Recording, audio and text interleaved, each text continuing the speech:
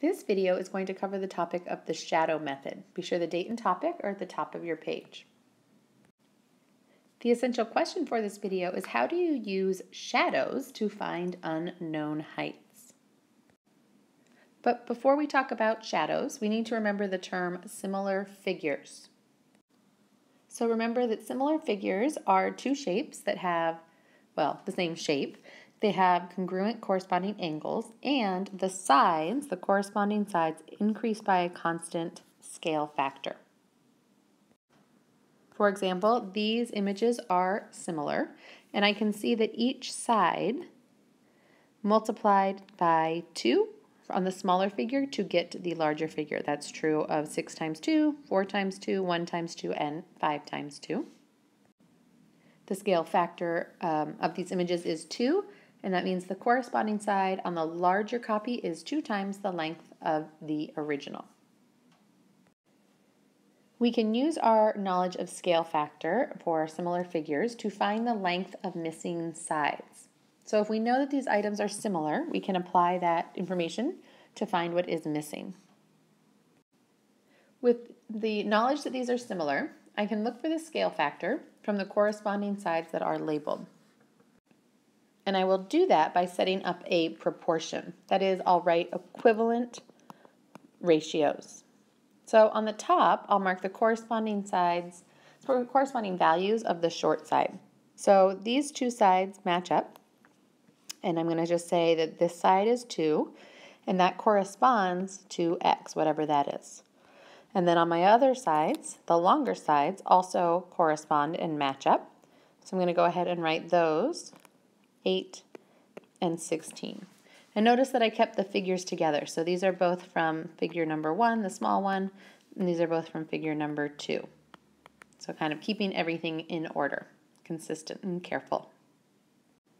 And since I know that these need to be equivalent and proportional, I know that whatever I multiplied 8 by to make 16 is also what I need to multiply my 2 by. And this is my scale factor. This is a fairly friendly example, so I can tell pretty quickly that 8 times 2 makes 16. So 2 times 2 will tell me my missing side. And of course, 2 times 2 is 4. So that means my missing side, the missing side, or x, must be 4. That's a pretty friendly, straightforward example.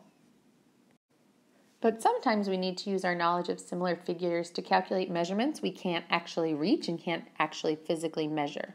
Like when something's very high and we can't reach it, right? Take this tree. I can't reach the top of a tree to measure it, but I can use what I know. So one thing I know is that if the sun is shining down, this triangle is formed by a tree and its shadow. You can see there's a triangle in here formed by the tree and its shadow. So that's one thing I know. I also see that another triangle is formed by this student who's standing here and their shadow, right? So this represents the shadow down here on both of them. And I can see that if I connect the points, they're making these triangles. And what we may not realize, but is also true, is that these triangles are inherently similar because the sun's rays are parallel. And so the angles that are created here are all congruent from one triangle to the other. And these are similar triangles. So that's kind of some information we have to just know going forward, that all of these triangles formed by our shadow method will be similar. So I'm going to go ahead and fill in a little bit more information. I'm going to say that the student is 44 inches tall, and that the distance from the student standing to the end of their shadow, which can be measured with a ruler, let's say this is 40 inches long. So that's this line here and the height here that we know. We can also measure the length of a shadow cast by a tree. So let's go ahead and say we've measured that, and that's 120 inches long. But what we don't know is this height of the tree. This is our x. It's what we do not know. So what I'm going to do is set up a proportion so I can find the scale factor and use that to find the missing height. So I'm going to try to be consistent here. This is going to be with my smaller triangle here, and this will be my larger triangle. but I'm going to make sure that I always match up across from one another this corresponding sides. So I have a 40-inch short side on the shorter triangle, and that corresponds to 120 inches on the other. And then I have 44 inches, that's the longer side, that's how tall my person is, but I don't know how tall my tree is.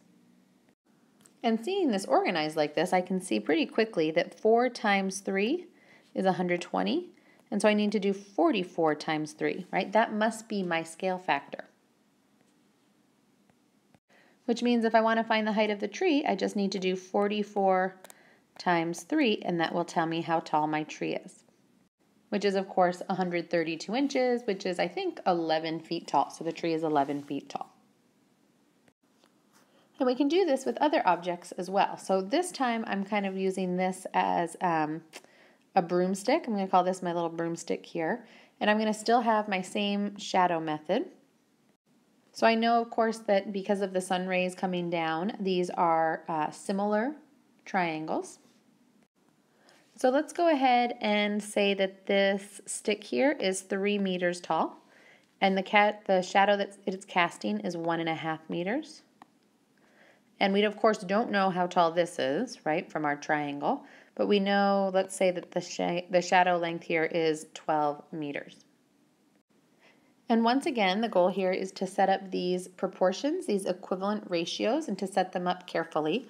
So I'm going to again do my short side of my small triangle, and I'm going to compare that to the corresponding side here, which is 12. And the long side of that same triangle is 3. But we do not know, right, this is our x, we do not know how tall this tower is. And I'm going to share a few tricks so that you can decide what strategy works best for you any given time.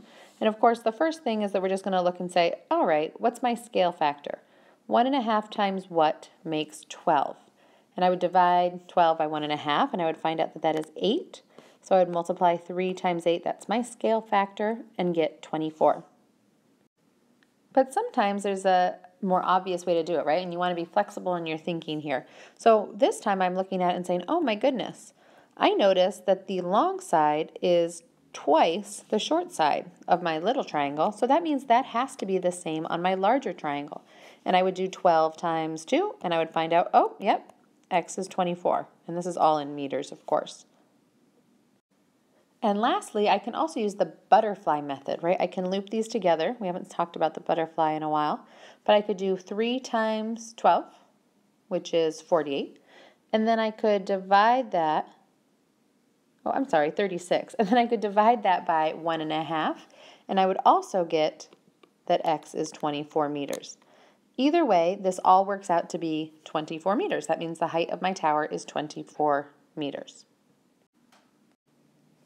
So we'll end with just having you have a chance to try one of these. So I have a lamppost and I have a person standing here, and I've labeled some information, and I want you to come in knowing what the scale factor is from one shape, one triangle to the other. These are similar, of course. I want to see the proportion you set up, and I would like you to tell me how tall or how high up the street light is. So remember that the essential question for this video was how we could use shadows to find heights. It's really cool, I think, and it's really neat to see this strategy. So make sure you come in with any questions you might have so that we can give this a try ourselves.